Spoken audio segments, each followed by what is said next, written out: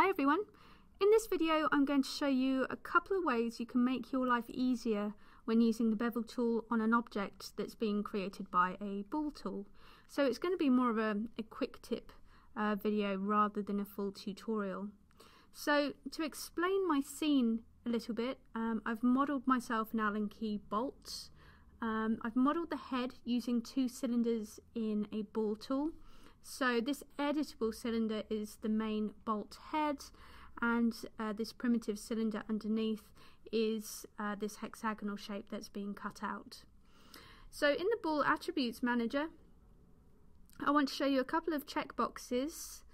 The first one is Create Single Object. Now this is important because when we come to make our Boole editable, it's going to give us one single object rather than 2 editable objects, these 2 cylinders here. So I'm going to make sure that that's checked, and then underneath that you've got hide new edges as well. So this is more cosmetic than anything else really. If I tick that, you'll see that it removes these edges that have been created by the Boole, so I'm just going to make sure that that one's checked as well. So now when I make my Boole editable by hitting C on the keyboard and open up the hierarchy, you'll see that I've just got one mesh that I can work on, which is a lot better. So I'm just going to pull that out of the hierarchy, and I can just delete that null Boole there.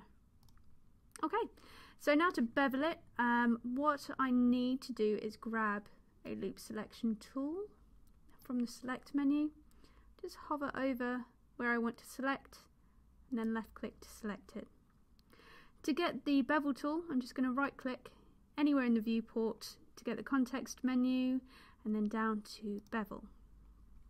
Now I've got the subdivision set here to 4, which is pretty much fine for what I want. So anywhere in the free space I'm just going to click and drag, and that's going to bevel it nicely for me. Lovely. So let's do the same on the inside edge. So again, I'm just going to go to my previously used tools menu and grab loop selection. Just select the inside and then bevel, exactly the same as we did before. So just having those 2 tick boxes ticked, it makes your life a lot easier when you're coming to bevel it.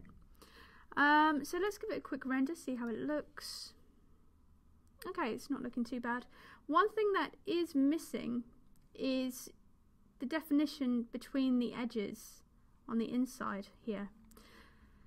This is down to the Fong Angle. The Fong Angle, you have an upper limit here which is 80 degrees. This means that the Fong is going to shade anything below 80 degrees to make it appear more rounded and make it look nicer. What we want it to do is actually straighten out these edges here. So I'm just going to lower the Fong Angle to something around 50 degrees.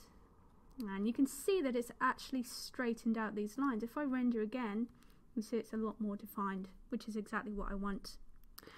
Okay, that's it from me for today. I hope this has helped, and I'll speak to you soon.